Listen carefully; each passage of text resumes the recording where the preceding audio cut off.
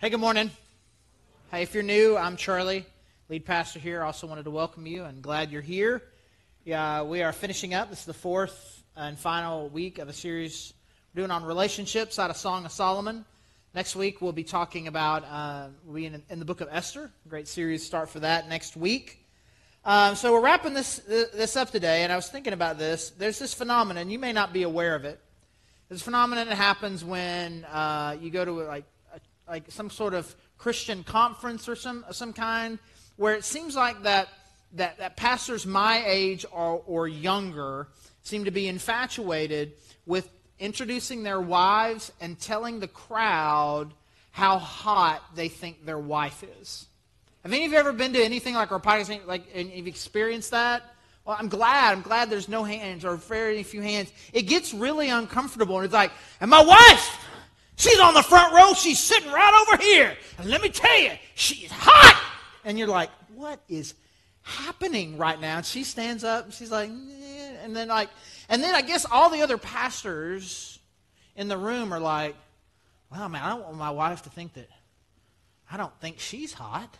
So then the next one gets up and starts talking about how hot he thinks his wife is. I'm like, what is happening? And then if they have 3 or more kids, at some point they'll make a joke about, well, we got a lot of kids and we know where kids grow. I just can't keep my hands off my wife. And you're like, please stop. And my wife then, if she's with me, she gives me this look. It's like, I'm telling you, never, not one time, no. And so, you think, why are you bringing this up? So there's this thing that happens around our house. It's just the two of us, and she walks by in such a way that I notice that, again, privately, I think she's hot.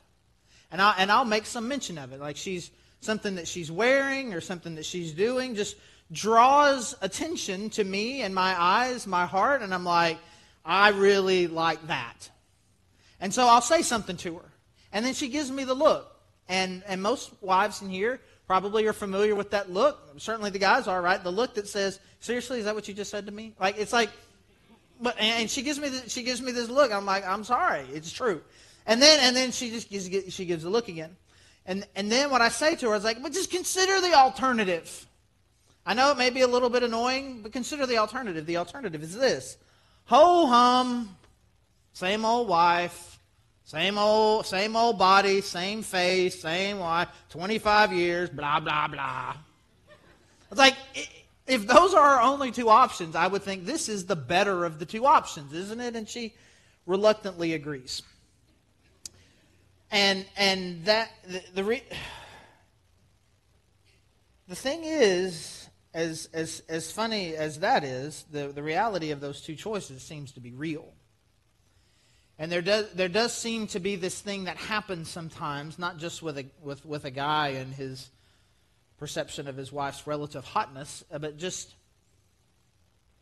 a marriage that once had a spark, maybe a dating or a courtship or engagement in newlywed years. There was a spark, and then there comes this moment where the attitude shifts, and it's ho-hum, same old husband doing the same old thing with the same old job and the same old wife with the same old complaints and the same old everything and all blah, blah, blah. And what once would have been considered a great romance has now become blah, blah, blah. And so as we wrap this series up, we kind of look at little bits and pieces of the last couple of chapters of Song of Solomon. I want to make sure that we're all clear on this big picture idea, which is this, is that we called this the pursuit. And I want you to say this, that the pursuit, it does not end. It doesn't end. The pursuit, we talk about it, it's not talking about, this pursuit of, I want to get this person to start dating me, or I want this person to say yes when I ask them to marry him. I want to get married. And then somehow there's some end date. The pursuit is over. I was in pursuit, and now I have my spouse, So the pursuit is over, and now we just kind of just move from pursuit to life. The pursuit that God is calling us to in our families and our relationships, that pursuit does not end. So we're going to look at a couple examples of this over these last couple of chapters. We're going to start in Song of Solomon chapter 7. And it's important here for us to know that some time has passed. At first we were looking, they were dating, then we saw a little bit of their marriage, and we saw a little bit of their wedding night, and then they had a conflict sometime later. This is even more time later. It's at least been a year. Most likely it has been years. And they're just kind of, again, just describing what their relationship's like. And I think it's important. We talked about this when we started this. I mean, it's important for us to understand what a very steamy, sensual book God intentionally placed into the Scripture. And He intentionally placed also at the end of this book a statement about what their relationship looked like after the initial season comes to an end. Chapter 7, verse 1. This is Solomon. This is the dude talking. Verse 1, chapter 7. How beautiful your sandaled feet, O prince's daughter. Your graceful legs are like jewels, the work of an artist's hands. Your navel is a rounded goblet that never lacks blended wine. Your waist is a mound of wheat encircled by lilies. Can we just hold up here for a second? Like, in my heart, I want to believe she's pregnant. Because that is the only way in which any of this compliment makes any sense to me. Because if not, he's looking at her. Girl, I'm out looking at your belly, and I think, that's poochy. I like the way it pooch. I like it. I mean, it's just uncomfortable, but it's different culture, different time. We'll just continue on. And if you'll notice here, like if you were here a couple weeks ago, and this was at their wedding night, he was describing the way that she looked. He went from head to toe. He started with her hair and kind of worked his way down, got distracted at her chest, and then kept going. He's got some new material. He's been married for a while. He's starting at her feet, right? Your feet are like this, but he's working his way up, and of course we're going to end up here, verse 3. Your breasts are like two fawns, like twin fawns of a gazelle. Okay, but at least he doesn't get distracted like he did before. But he does come back around to it. Verse 4. Your neck is like an ivory tower. Your eyes are the pools of Heshbon by the gate of Bath Rabbim. Your nose is like the tower of Lebanon looking toward Damascus. Your head crowns you like Mount Carmel. Your hair is like royal tapestry. The king is held captive by its tresses. How beautiful you are, and how pleasing, my love, with your delights. And so there's a really good job here. Again, there's been some time. They've been married for a while, and you can just tell that he looks at her, and not head to toe this time, but from toe to head. He looks at her from toe to head and says, you are incredibly beautiful. Everything that I see about you, I love. And I have weird metaphors that did not stand up to generational time. But anyway, all of these things, and I love them about you. And then he finishes it off with this. It's not just that I look at you and admire your beauty. He goes to the next level here as he does. Verse 7. Your stature is like that of the palm, and your breasts like clusters of fruit. I said, I will climb the palm tree, and I will take hold of its fruit. Now hold up. Some of the metaphors don't translate really well. This one, I think we're all pretty clear on that. And some of it's like seems like it's written by a great poet, and some of it seems like a 12-year-old boy wrote it. Right? It's like, girl, you like a palm tree with fruit, and I'm gonna climb a tree and grab them. And you're like, okay. I wasn't an English major, but I get that. Solomon, thank you. May your breasts be like clusters of grapes on the vine, the fragrance of your breath like apples, and your mouth like the best wine. May the wine go straight to my beloved, flowing gently over lips and teeth. And so here we have, again, it's like he looks at her and describes her with some of the very same words and imagery that he did years ago on the night of their honeymoon. And his sexual interest in her and his passion for her is as strong as it was years ago on their wedding night. And again, we just have this picture here of his pursuit of her, his love of her, his desire for her is not waned just simply because they got married and they finally had sex for the first time. He is continuing what we will call the pursuit. And the pursuit is not a journey from not married to married. The pursuit here, as we describe it, is a depth of knowledge, of intimacy about who this person is. I want to know who they are. I want to know their heart. I want them to know my heart. I want us to be close in the closest ways that two people can be. Not simply physically, emotionally, personally, relationally, spiritually. And I want to continue to know and pursue this person and know them as best as I possibly can. But too often what happens is we have this pursuit and you put all of this energy into, I'm going to get this person to go out with me. And then I want them to like me enough, and I want us to get to know each other, and then I want you to want to marry me. And it feels a little bit, and again, it's not just a guy and a sexual conquest. It feels, from both perspectives, it's a conquest. And then marriage determines that we won, I got the thing, and now we move from pursuit and conquest to marriage. And marriage is routines, where it's like, okay, well, we got chores to do, and we clean the house on Saturdays, and we do the laundry on Sundays, and you've got your chores, and you've got your chores. Good job doing your chores, thanks. Good job doing your chores, thanks. Who's got the kid? I got the kid. And you want to do that thing that we like tomorrow night? Yeah, sure, that's fine. We can do that. And then,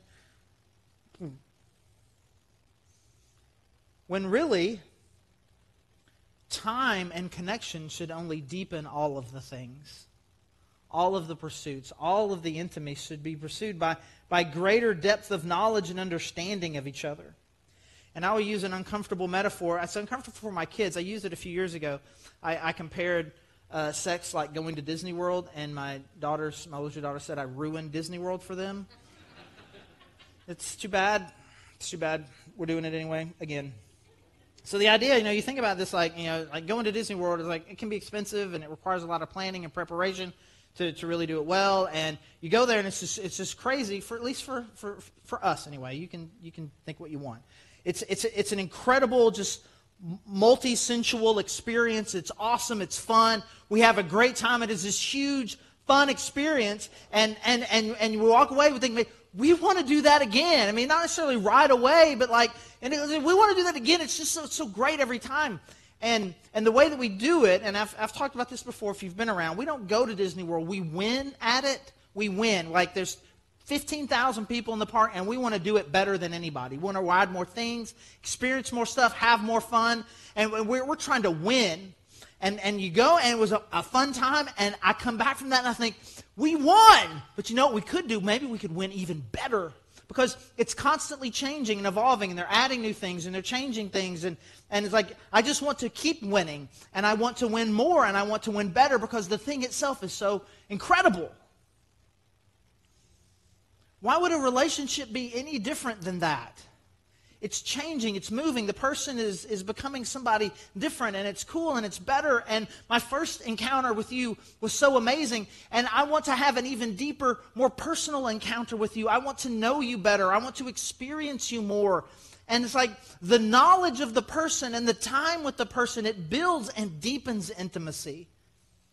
And if the thing that we're doing in our deepest relationships is making intimacy of any type seem routine, we're missing something. It was never meant to be routine. It was meant to be an incredible, multi-sensual experience of depth and intimacy and personal relationship. So, how do we avoid that? What are some habits that we need to build in order to keep our marriages and our deepest relationships from becoming just ho-hum, from boring, where the pursuit not only continues, but it gets better and more exciting? So we'll start with this really basic principle, because I think it's probably one of the most clearest definitions for me as far as what my role in a marriage is defined as. Like what is marriage? What am I supposed to do in a marriage? And it's very simple, and this is what we're called to do, is to give your spouse what they need. What is my job as a husband? Well, my job as a husband is to give my wife what she needs in the context of a marriage relationship. That's my job. That's what I do. So what is my pursuit? My pursuit is of her and of what she needs, and for me to learn and grow each and every day, month and year, to figure out even better what those needs are and how it is that God has uniquely designed me to help meet those needs. That is my job. My job in marriage, my role in marriage is not to pursue the things that I desire. And I think this is where most marriages get wrong fast. You begin to believe that the purpose of any relationship, much less a marriage relationship, the purpose in a relationship is for me to get from you the things I desire. That is selfishness, and that will ultimately ruin any relationship either quickly or with a slow burn. But I am not trying to get from you the things I desire. I'm trying to figure out how God has positioned me to give you the things that you need spiritually, relationally, physically. So this obviously has a context in marriage. And so what we're going to do is kind of look at kind of how that specifically applies to what a husband needs to give his wife in marriage, what she needs to give her husband, and we're going to look a little bit at how Solomon and his wife are doing that in these passages. So you need to give your spouse what you need. And for her, what that means is cherishing and security. She needs to be cherished and she needs security.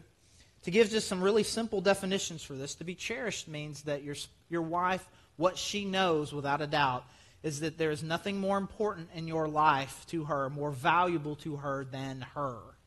There is no habit that you have, there's no job that you have, there's no amount of money, there's no item, there's no other friendship or relationship. There is nothing that is more valuable to you than her. She feels like she is the most valuable person or thing in your life. It's more important than your favorite hobby. It's more important than your favorite sports team. More important than your best friend. More important than you getting to, quote, do the things that you want to do. That in her heart, she knows she's the most valuable. And then security has the idea of that she knows without a doubt that she is relationally safe with you. She is safe when she is with you, and she is also safe in knowing that there is nothing that can happen that will break the trust and the bond of your relationship. You're never going to leave, and that when she is with you, she is totally safe. Now, we see Solomon's wife describe this in chapter 8, verses 5 through 7. In verse 5, there's some friends that are speaking that ask her a question, and then she spends the next couple of verses answering that. Chapter 8, verse 5. Who is this coming up from the wilderness, leaning on her beloved? So this picture is of they're walking down together, and she's leaning on him, and he's got her, and they're coming towards her, and now she responds. Under the apple tree I roused you. There your mother conceived you. There she who was in labor gave you birth. Place me like a seal over your heart, like a seal on your arm, for love is as strong as death. Its jealousy unyielding as the grave. It burns like blazing fire, like a mighty flame. Many waters cannot quench love. Rivers cannot sweep it away. If one were to give all the wealth of one's house for love, it would be utterly scorned. So she's describing what it feels like to be with her husband. She describes it this way. It is like you have a tattoo of me on your chest, and it is permanent. I am permanently right here. I am right here on your arm. There's a tattoo of me on your arm, and it is permanent. In fact, our love really, it's like death. Not the best metaphor in the world, but bear with her here for a second. She's saying it's as unyielding as death. There's never one moment in anyone's life where you should wonder, I wonder if I'm ever going to die, right? It's like death is inevitable. In the same way, your love for me is inevitable. There is zero doubt in my mind on any day, on any given moment of my life, that your love for me will be completely and totally there. It is unrelenting as death. It's like a fire, and you can imagine this big fire. And even if the world's greatest rivers overwhelmed this fire with all the water that it had, it would not be able to put that fire out even for one moment. And if you took our love and someone said, hey, I will give you all of the money that exists in exchange for your love, you would look at it and say, that's a terrible trade. Both of those things they're right there. There is no amount of money in the world that I would trade for my continuing relationship with you. That is how cherished, that is how valuable you are.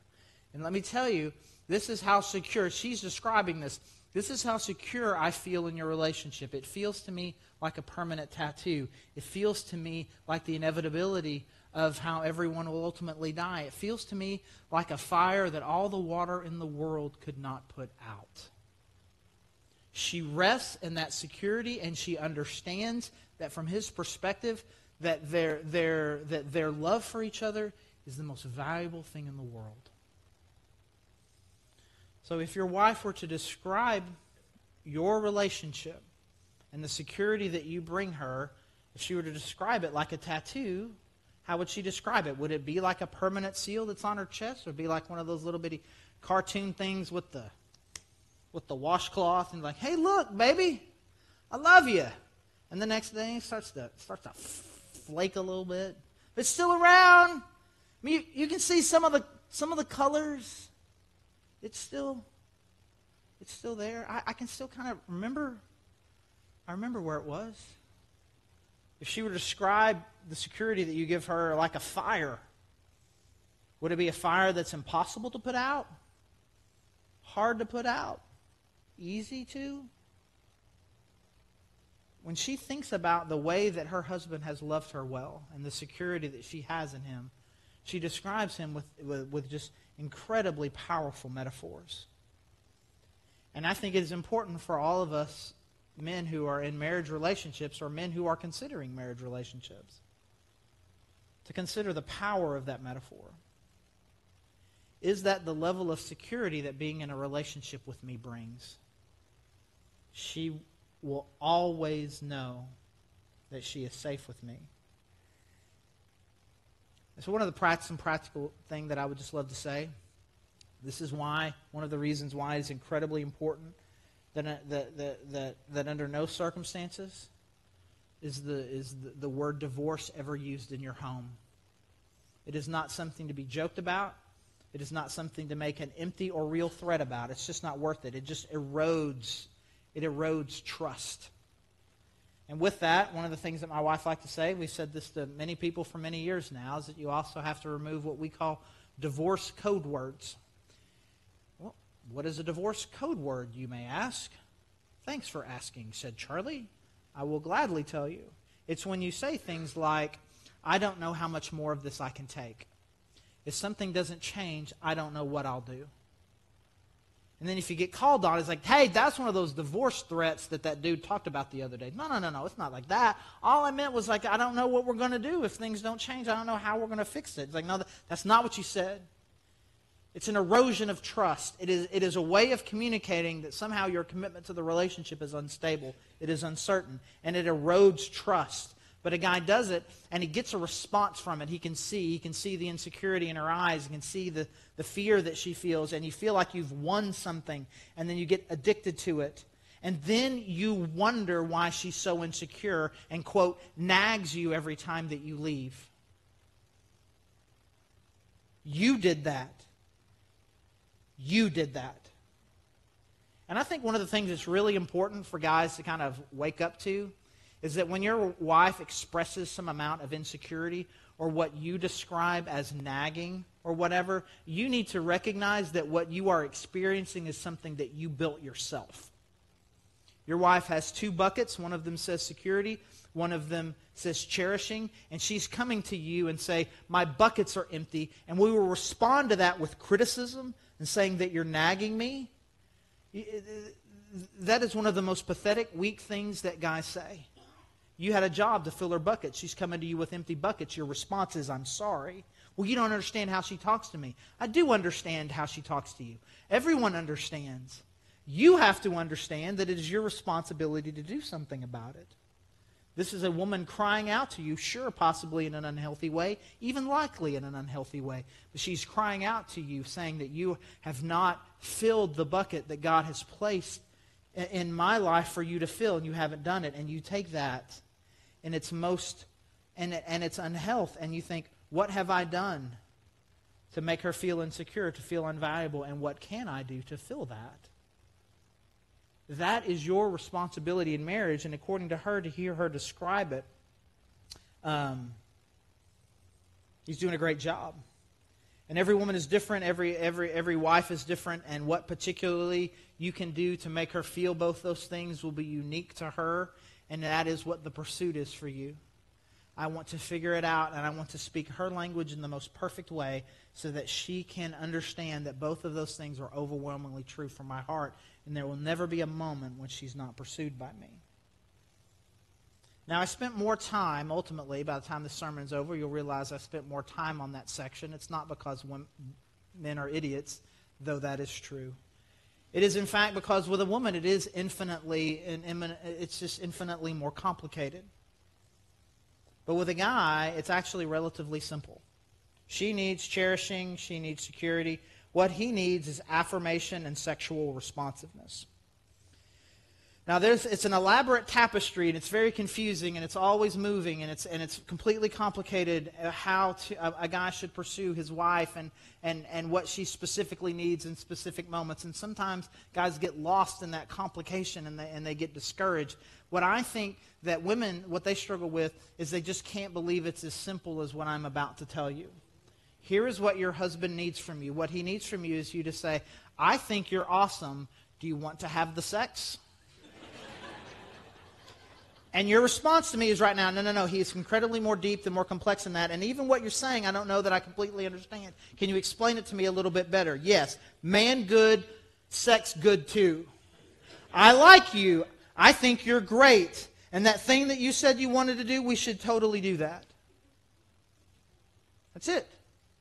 Well, but nothing. That. If all you did was that, there's got to be more to it. Even if there is. Do that. And you will be stunned, overwhelmingly surprised by how he responds to that. Verse 10 of chapter 7. I belong to my beloved, and his desire is for me. Come, my beloved, let us go to the countryside. This is her. And let us spend the night in the villages. Let us go early to the vineyards to see if the vines have budded, if their blossoms have opened, and if the pomegranates are in bloom. There I will give you my love. Now again, you don't have to be a poetry major. Spring is in the air. All the things seem to be budding and growing and blossoming. Let's go there. The mandrakes, it's an aphrodisiac, send out their fragrance, and at our door is every delicacy, both new and old, that I have stored up for you, my beloved. Because he has made her feel secure, because she feels overwhelmingly valuable to him, she responds back to him, let's go to the place where the birds and the bees and the flowers and all the things are happening, and I've got old stuff and I've got new stuff, and let's just go and do the new stuff and the old stuff, me and you. And that is what the pursuit continues to look like. And we need to understand, we're talking about a cycle here. The more a woman feels cherished and secure, the more she's going to want to admire you, and she's going to respect you. She's going to affirm you, and she's going to want to be responsive. And the more you are affirming to your husband, the more he is going to value you. And we have this cycle that just builds on, each one builds on the next. And your responsibility, wherever it is you are in that cycle, your responsibility is not to wait for your spouse, but to do the thing that God has called you to. Because the path to the thing that you want is to give your spouse the thing that they need. I want to give one small caveat to that if I can. Guys, your wife owes you zero sexual responsiveness if you are making her feel unsafe. That is 100% on you. And for you to demand in some way that your wife should respond to you sexually when you have made her feel insecure and unsafe, that's gross. Don't ever do it. If that's a problem, that's on you. You need to do whatever you can to make your wife feel safe and secure again. But on the flip side of that, I don't want to say too much. Wives using sex as a tool, as a carrot, as a trick, as whatever, a weapon. That's gross too. We spent 8 chapters in 4 weeks just exploring and talking about the beauty and awesomeness of the love that God wants to create between a man and a woman, and how the sexual intimacy plays into that. And it is a beautiful painting. And we cheapen it by demanding it from our spouse when we haven't done the work. And we cheapen it by withholding them because we're just not quite seeing the kind of progress that we wish that we could. Because really what God has called you to, whatever the stage, season of your relationship, is to wholeheartedly continue the pursuit. Again, not the pursuit of the things that I desire, but the things that my spouse needs. And I will unconditionally give those and watch God do something beautiful and build a relationship that is worthy of some of the most passionate poetry that the world has ever seen, and that God proudly included into His Word. So in your seats, at least in your seat or one next to it or somewhere close by, there's a little sheet of paper. There's a little activity for you. If you are married, take one of those and some activity. Because the only way these things are going to get better, conversations, humility, and the power of God moving in your life. So we just got you a little simple tool there that you can use to kind of get some of those conversations started as we move to worship. Let's pray for each other. Let's pray for each other for the necessary humility, the courage to have these conversations, that the power of God would come upon us. Because I promise you, the thing that God is wanting to do in your family is greater and more powerful than you could possibly imagine. And the road for you can begin today. Let's pray. God, I thank you. I thank you for everyone that's here. Again, I know what happens on Sundays like this. There were too many arguments on the drive over. Too much frustration, too much distrust, too much why are you running late, too much kids being just a little too crazy, too much anxiety. And there was every reason in the world for all the people who were here to not be here today. But God, I'm so thankful that you've brought these people here today. And the people who will ultimately get to hear it in another context, online or through a podcast or whatever.